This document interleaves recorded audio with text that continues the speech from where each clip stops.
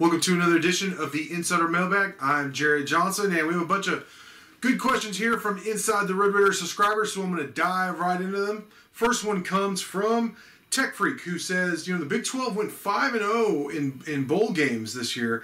Does that change my view on this football season, and where do I think the Big 12 ranks overall against other conferences in football?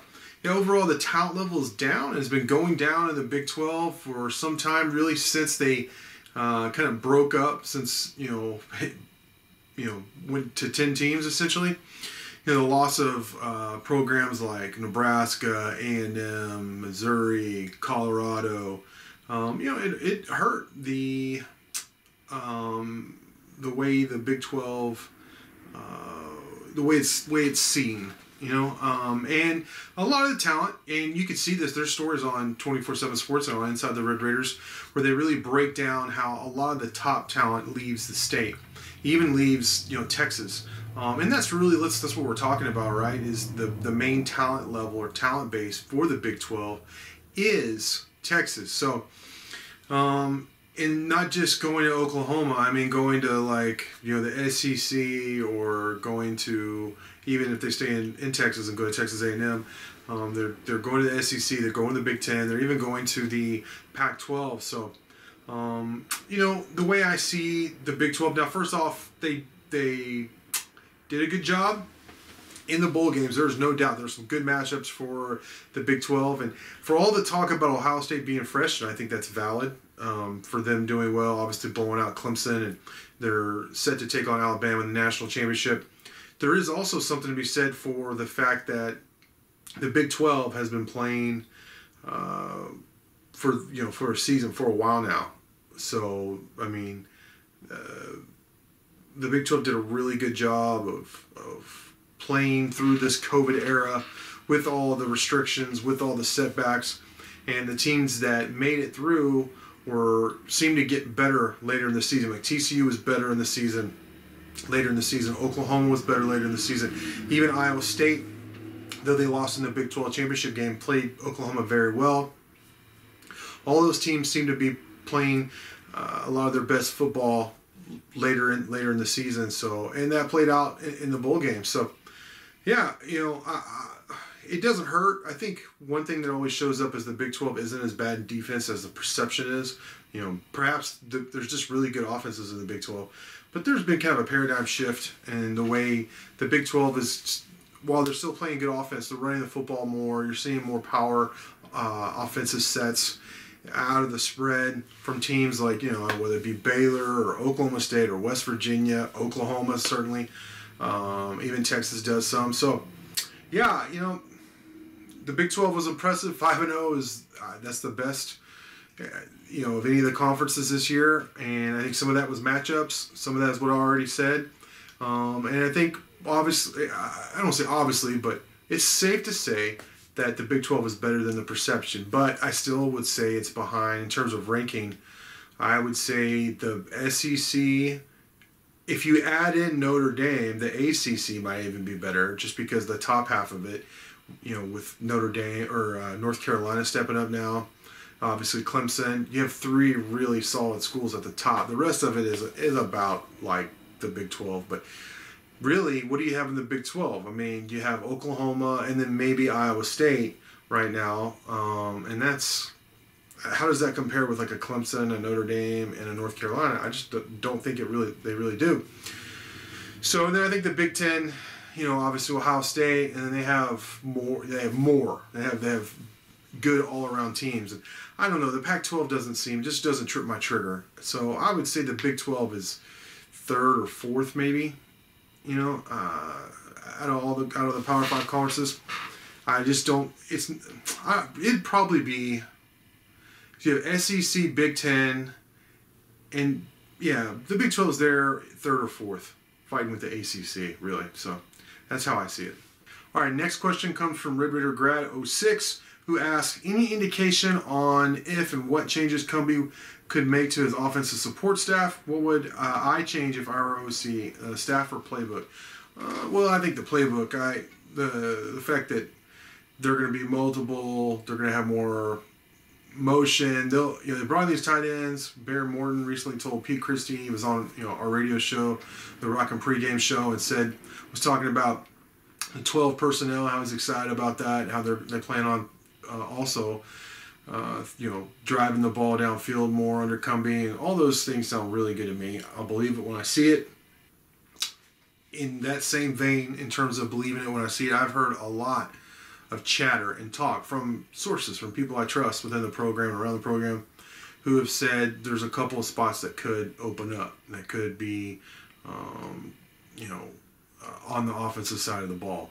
So I think one that's been talked about that I'm comfortable in at least mentioning here is the offensive line coach, Steve Farmer. And people talked about Chris Thompson, who's currently at Florida State, coming over here. And there's a lot of obstacles. There's a $500,000 buyout. It's just, it would cost a lot of money to bring him in, but, that's a possibility. So there are a couple of possibilities, but once again, I'll believe when I see it. And sometimes these things just take some time, but I continue to hear about them. But I don't want to be another one of those things like, oh, it's coming, there's going to be changes, and then there aren't changes, and Red Raider fans are disappointed or confused again. In terms of coaching changes, I want to see how it plays out instead of just chasing the rumors. And the chatter, even if it's not rumors, it's chatter, like real chatter. If it doesn't happen, then people get excited, and then they're disappointed. So I think there are things that are being considered. We'll have to see what shakes out, and I'm as interested as anyone out there, any Red Raider fan out there, to see what changes do shake out and what that means, not just for personnel, but also for recruiting, because it's already affected, I'll just say, some offensive recruiting since Cumbie's been here, in terms of who they really want to bring in and who they don't, and just those kind of conversations. It gets pretty complicated, but it is already had an effect on that. So we'll have to see how it plays out. All right, next question comes from Techson. It says, West Virginia and Tech both had McDonald's All Americans opt out and transfer. Should we and they be worried, or is this a new age reality that is simply a meh, next man up? Well, honestly, I think it's a little bit of both. Anytime you lose, and let's just stay with Tech, all right? Obviously, Sheboy is on paper a big loss. They definitely acted, West Virginia coaching staff, I'll just say, definitely acted like, meh, no big deal, good riddance, addition by subtraction. And I don't always buy that, of a player of that caliber. But then again, maybe he was that much of a headache. So I'm unfamiliar with that situation, really, other than he was a good player that raised eyebrows. He was a lot more accomplished than Amari Burnett, that's for sure. Texas Tech's McDonald's All American. But when you couple the fact that, all the time and effort spent to recruit Amari Burnett, all the fanfare, him come in, play 12 games, play poorly, and then transfer out, it's disappointing. You combine that with Joel and Tomway, him leaving after 3 games, after the whole waiver nonsense. I mean, what an odyssey, that was about trying to get him ready. And then he left for the part of the summer, and he came in. There was all that drama around that, and then it cost another guy a scholarship. Another guy got processed out of here, and then for him to leave after 3 games, that is part of that's karma, honestly. But part of that is very frustrating.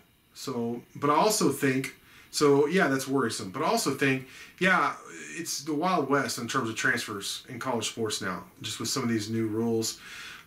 And then COVID, just some of the way things have happened with some of these waivers. It is so different. So from that standpoint, I don't think you should worry as much.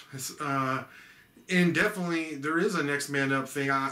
Quotient to this whole story. I do think it's going to open up some minutes for some players who could make the most of those minutes, and could end up, I'm not going to say it's a good thing Amari Burnett left, but perhaps for this year it could tighten the rotation, get some things set, and Texas Tech could identify who they are faster this season, which could help. All right, the final question comes from Red Raider KA, who wants to know, in my eyes, what does Coach Wells need to do in the next 12 months to win back the fan base? He says he knows wins is an easy answer here, but what else can he do? Yeah, I'm racking my brain to think about what else could he do. And that press conference where he kind of opened up and really shared how he felt about the situation and his job and said a lot of the right things, was a step in the right direction.